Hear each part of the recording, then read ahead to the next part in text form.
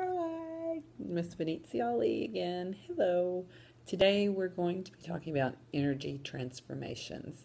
So, as you can see from this diagram, we have chemical energy being transformed into many different forms, such as electrical energy, and then from there the electrical energy is used to power many different things. And we're going to get started talking about how to recognize these energy transformations.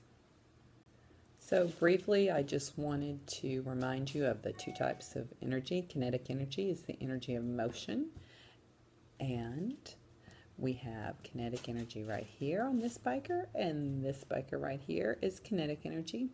We also have potential energy. The biker at the top of the mountain is energy that is stored from its position. And just a reminder, there's many types of potential energy.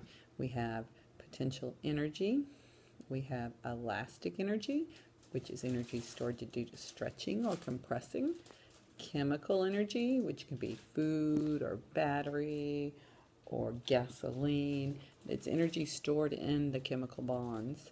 We also have nuclear energy, which is stored inside the nucleus of atoms.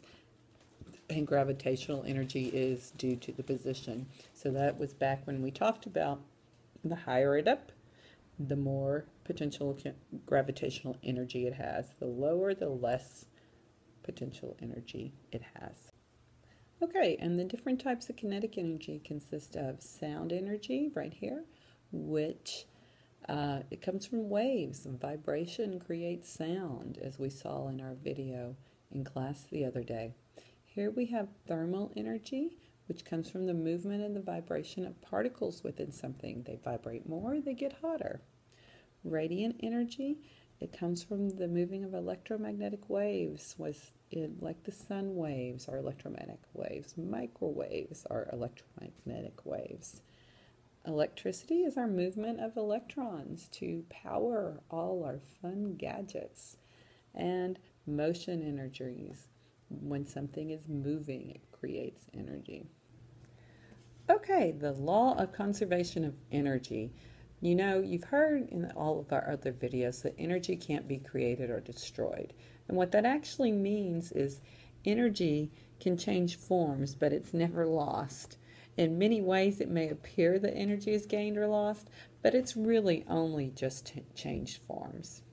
So now we're going to watch some videos about how energy can change forms and how it is transformed into other types of energy. The food I ate for lunch was chemical energy, which I transformed into motion energy by rubbing my hands together. As my hands heated up, the energy was transformed into thermal energy and sound.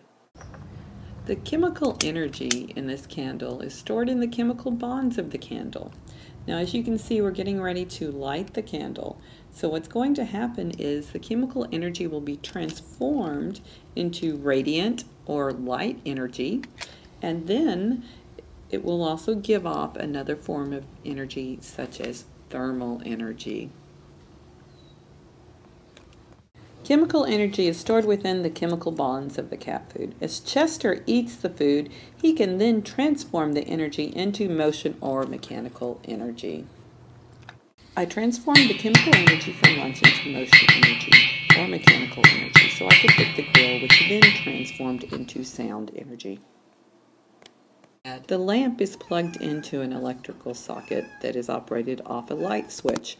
When the light switch is flipped, we have electrical energy, which is the movement of electrons, that is transformed into radiant energy or light energy and heat.